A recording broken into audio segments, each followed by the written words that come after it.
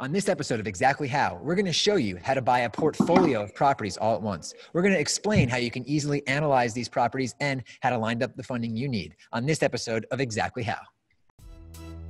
You're listening to the Exactly How podcast, where you'll hear the underground, closely guarded wealth building secrets of successful people around the globe. Discover exactly how to improve your mental, physical, and financial health.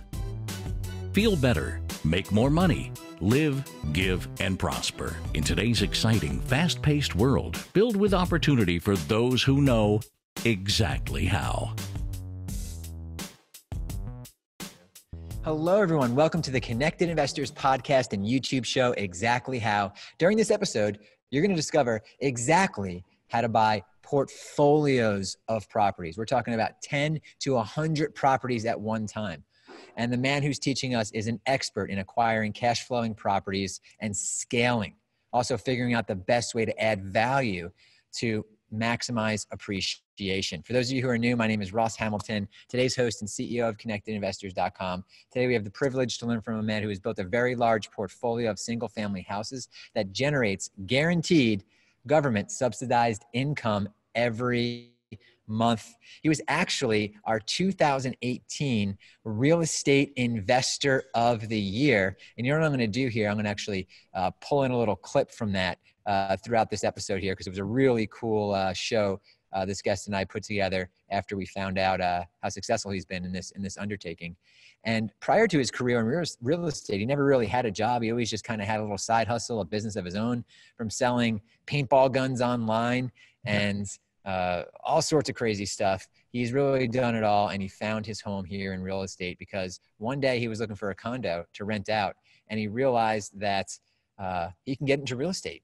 All of that changed when he couldn't sell his first condo, so he decided to rent it out. He soon realized that cash flow was the way to go. I would describe our guest as very creative. I'd like to introduce you to the one, the only, Tom Cruise. Actually, in this scenario, the one, the only, you're the one and only Tom Cruise in real estate. So that we'll go with that.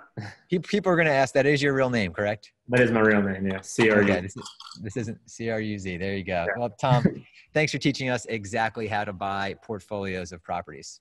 Yeah, no problem, man. Thanks for having me on the show. Yeah, we're really excited to have you here. This was one of the first episodes I wanted to do. Tom is a local investor here in Wilmington, North Carolina. And with his strategy, he kind of came out of nowhere and just became one of the investors here in town in a very short period of time. So I'm really excited for you to learn from someone that I learned from as well. So before we jump into how to buy portfolios of properties, Tom, you contribute a lot of your success to networking and constantly talking to other people about real estate and partnering with them. Why do you think networking has played such a big role in your success?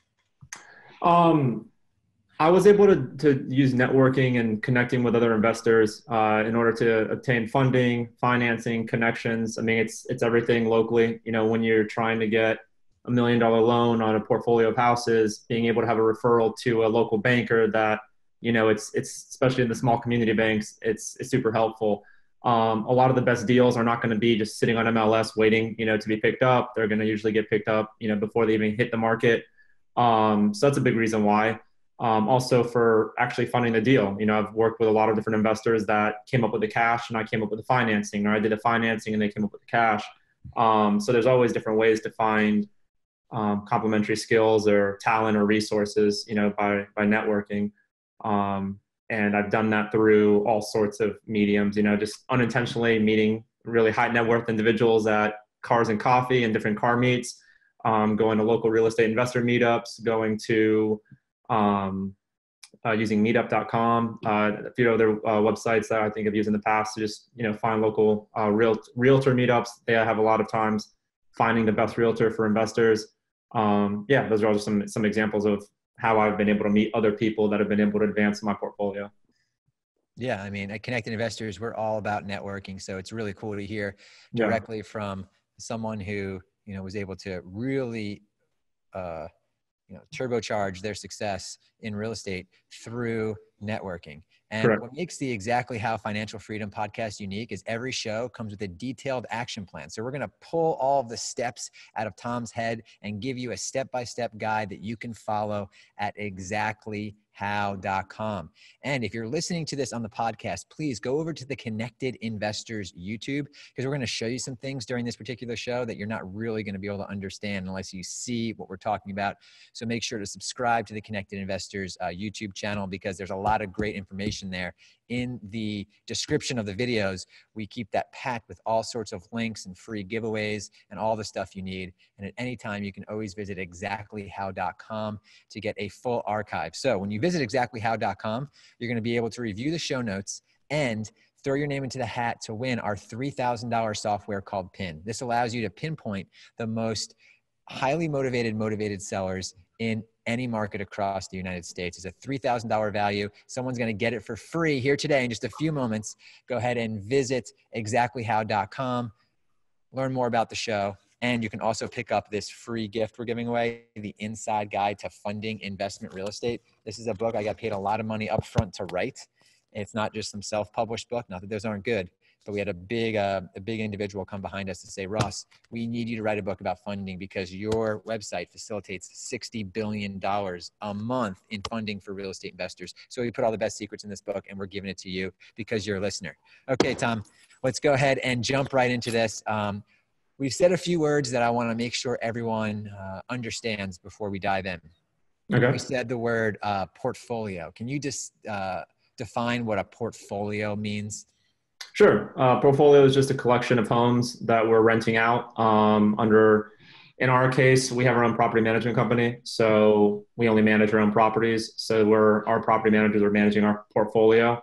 And that's pretty much it. Majority of our units are single family. We do have several duplexes, triplexes, and quads. But for the most part, we found the most success with single family.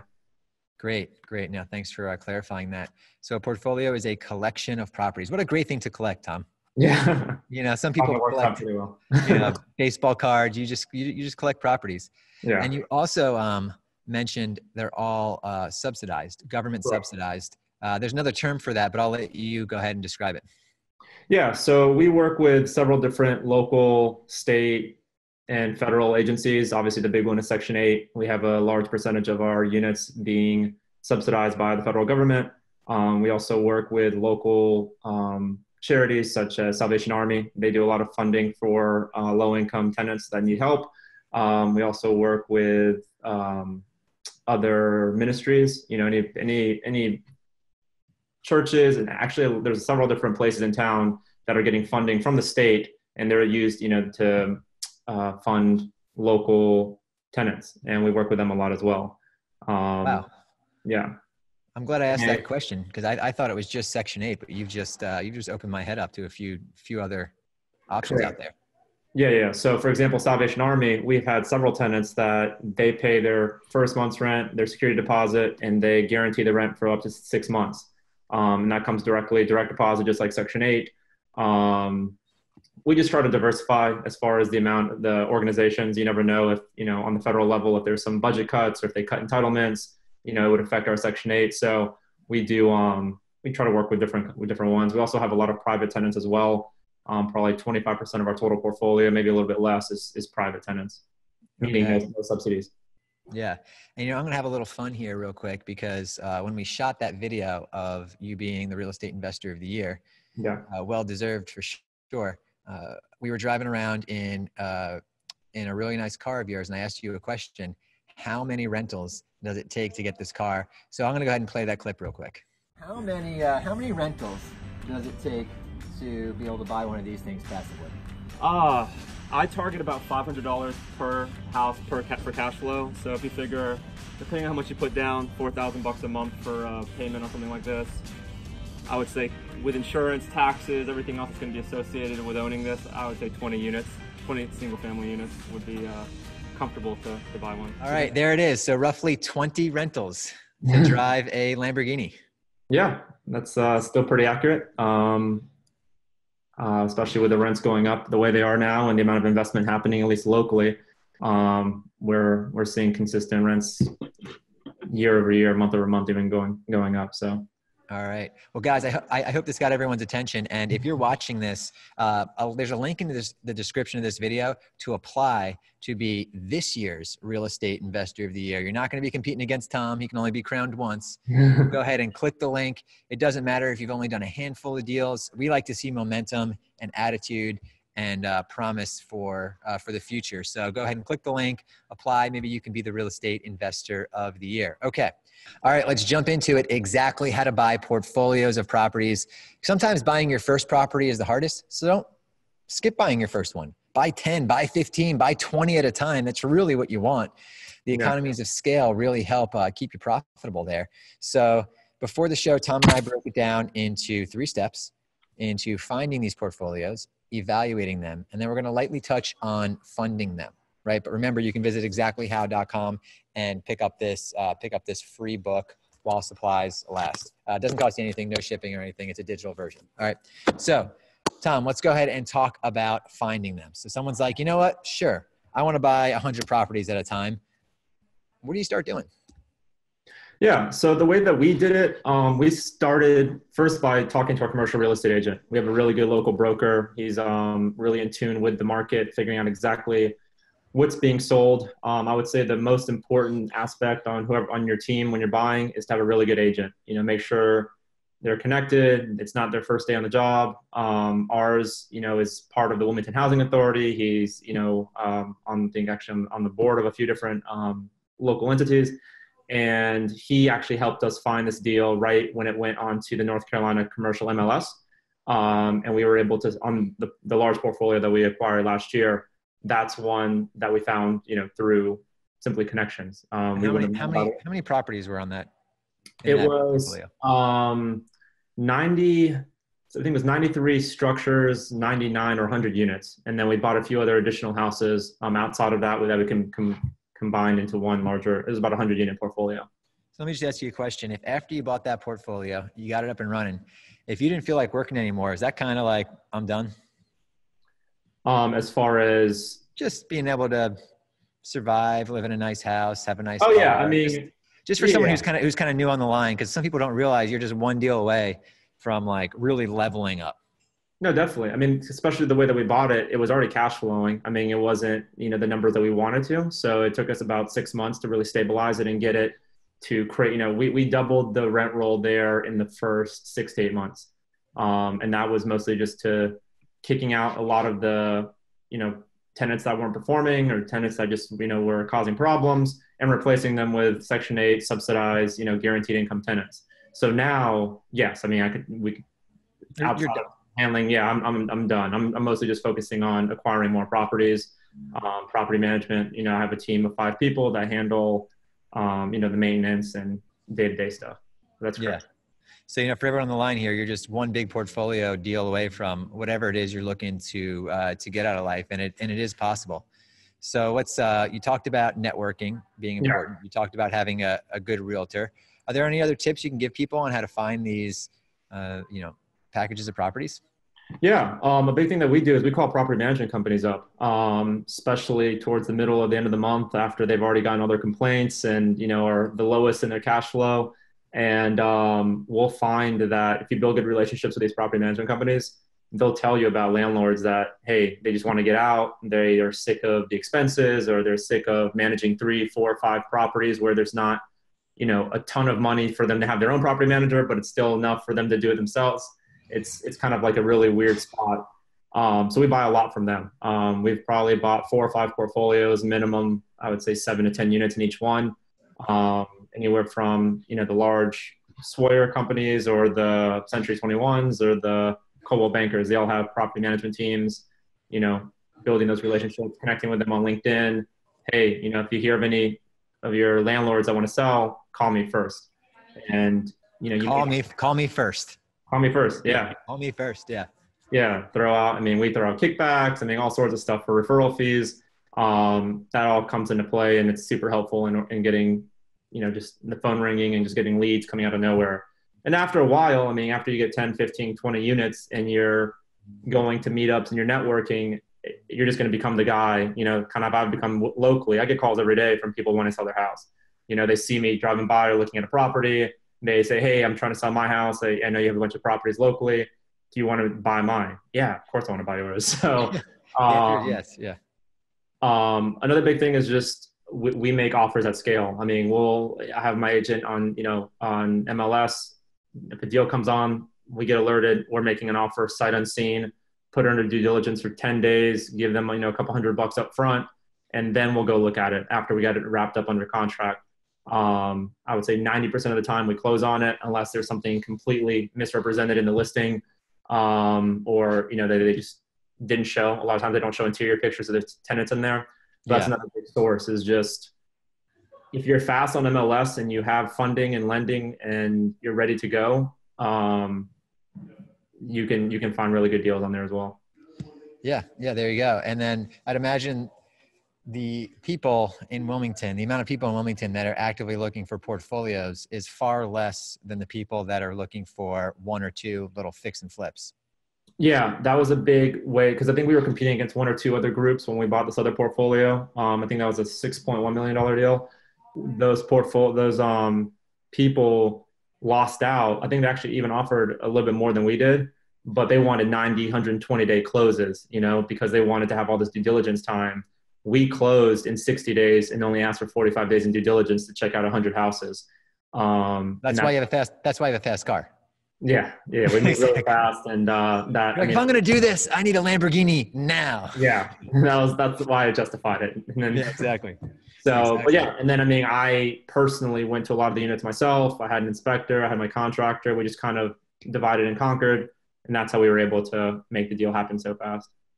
Great. Yeah. A lot of good value there for sure. Before we jump into step 2, which you've kind of touched on a little bit, I have to announce the winner of our $3,000 software that locates all of the vacants, all the inherited. You can even look for property packages inside PIN, which I'm excited to show you. You can see all the landlords who are actively, you can see all the landlords inside there, and you can see all their holdings. So Tom, I think once you peel this curtain back for you, you're going to really like this. You can give it to your realtor and say, go get it. Yeah. And today's winner is... Looking for a private money partner to fund your flips or rentals? Go direct to the source.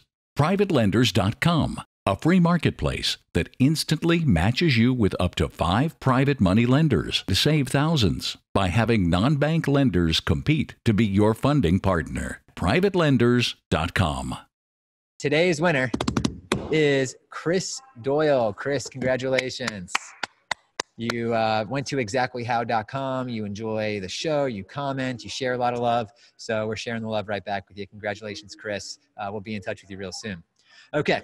So step number 2 and 3 is to evaluate, and then we're going to talk about funding. So great.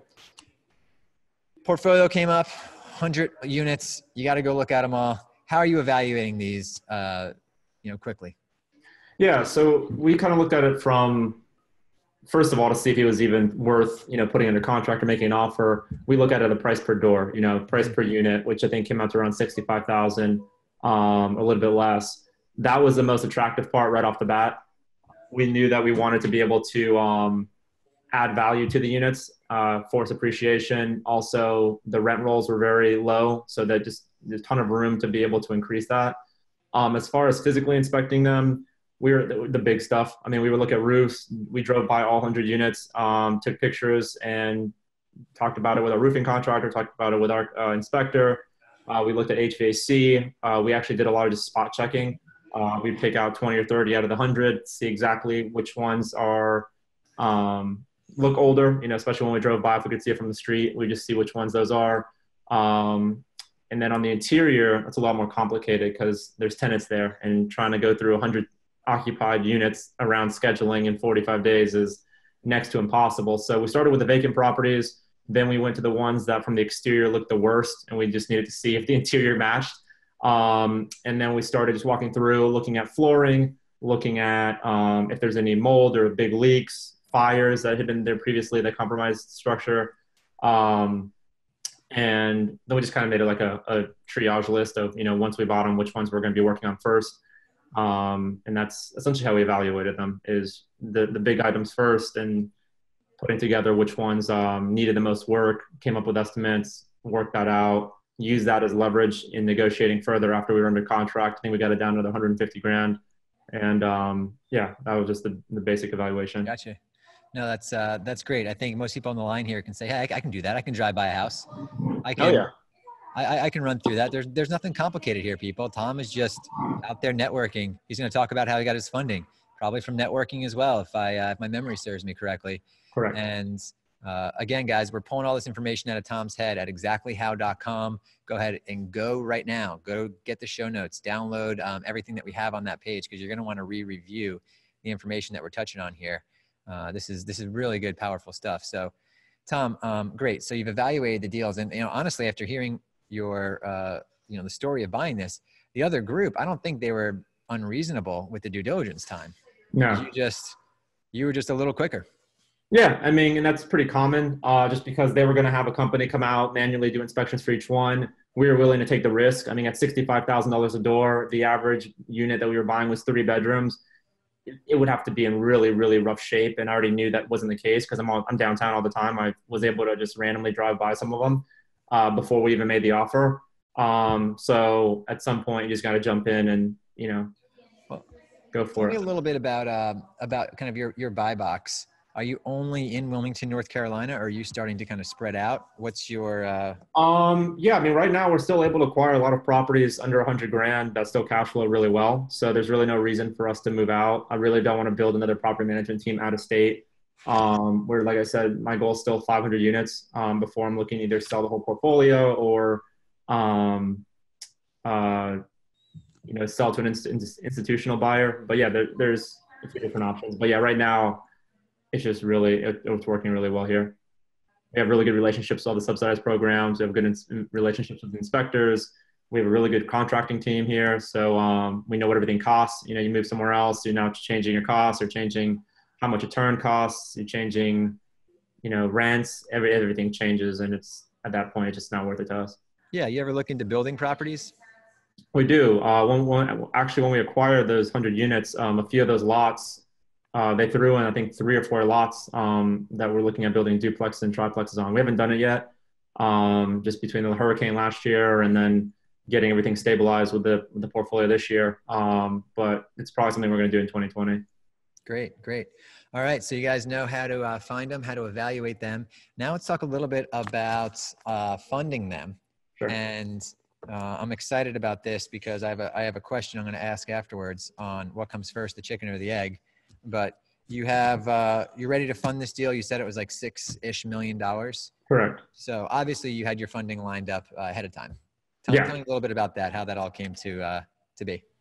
Yeah. So this one, I was able to really leverage my past experience, with the units that I already had, finding an investor that was actually a friend's dad of mine that was really, keen on getting into real estate, but he didn't have the time. He was retired. He really just wanted to, have a way to diversify his existing portfolio of investments. And we connected, we worked out a deal where he would bring the cash to the table. I would do the financing and be on the note by myself. And we were then able to put it together. So he came up with the cash. We already had a lender in mind that I had worked with previously. And we were able to get really good terms. I think we're at 85% loan to value. So we only had to come up with 15%, which is pretty common when you're dealing with this many properties. You can find banks that will go up that high, which, a lot of people are used to paying 75% loan to value or 80% loan to value. But that extra 5% really helps, especially when you can put that towards improvements or, just as a cash reserve. And then we got it amortized. So your cash guy had to come with, a little more than $1 million really to get into 1.1 million. Yeah. I mean, he scored. There's a lot of people that would want to put $1 million in 100 houses like that. And you were on the note.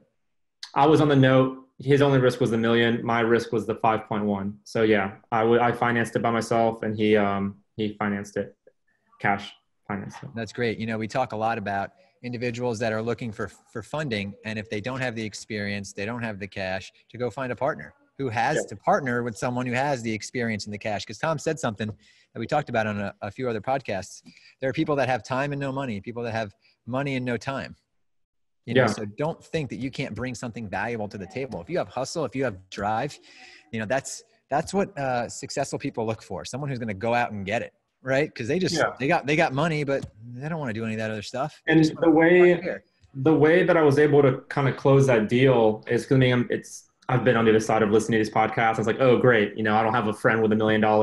Yeah. It's not even about that, because once you actually have the track record and you start looking, it's very straightforward everybody wants to be in real estate to begin with. Anyone you talk to that says that you're doing rental properties, everyone says, oh, I've been wanting to do that too. So it's not a hard sell to get someone to invest in real estate with you. The hard part is convincing them that you know what you're doing. So the way I sold it to him was, hey, look, I already have, my own little portfolio that I started beforehand.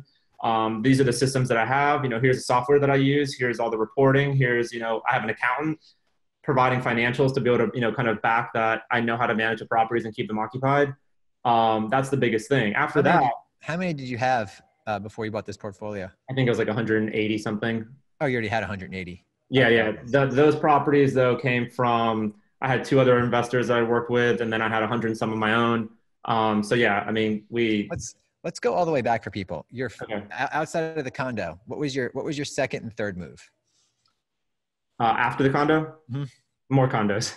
More condos. Back in 2010, or 2009, when I bought my first condo, I saw how easy it rented out. After I tried to sell it, I couldn't sell it. I was upside down. I used Obama's tax credit back at the time, and I think I only put 5% down or 3.5% down on it.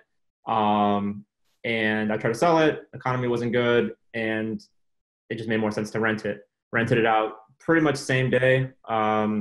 Went super overboard on the screening process because I wanted to make sure I didn't get burned. Rented it to really nice tenants, and then after I saw that, I went and rinsed and repeated on another condo. I think I actually did it 4 or 5 times. I think about like 5 or 6 condos after that. And then realized that, the HOAs kill you. There's no reason to be paying $140,000 a unit when you can buy them for $60,000 or $70,000, and be able to really get a lot more, add a lot more value. You know what I mean? And you have to put a whole lot less money down. It's one thing when you only put $12,000 down on a $60,000 unit and you can rent it out for $1,300 a month, to a subsidized program, than shelling out, $30,000 on a $150,000 unit to rent it out for maybe another $100 or $200 more. So cash on cash is just not. Yeah. Yeah. Well, great. Anything else you want to kind of add to the process, or, inspiration or thoughts you want to give to our listeners here that are excited to learn what we've shared? Yeah, I think the most important part is just to do it. I have a lot of friends that, I work with real estate investing, and they ask a million questions, but they never actually buy their first property. Even if you don't jump in directly into a portfolio, or if you think that there's too much risk, you actually just have to look at the numbers. I know depending on the city that you're in, I know you have, listeners from all over the world. It can be more difficult, but buy in an area that you don't live in. Find a good property manager, interview them. There's always, good property management companies that you can talk to.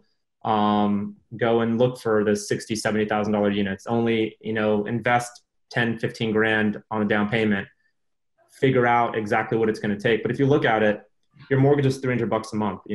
Worst comes to worst, you can always rent that 3-bedroom or 2-bedroom house that you just bought for 70 grand for at least $300 or $400. So unless you really buy in a terrible, war zone area that you can never rent, or if you overpay for something, and you don't do your due diligence, or you have a bad agent, it's really difficult to actually mess up, That's going to be the quote of this episode. It's really difficult to actually mess up. Where people mess up the most, Tom?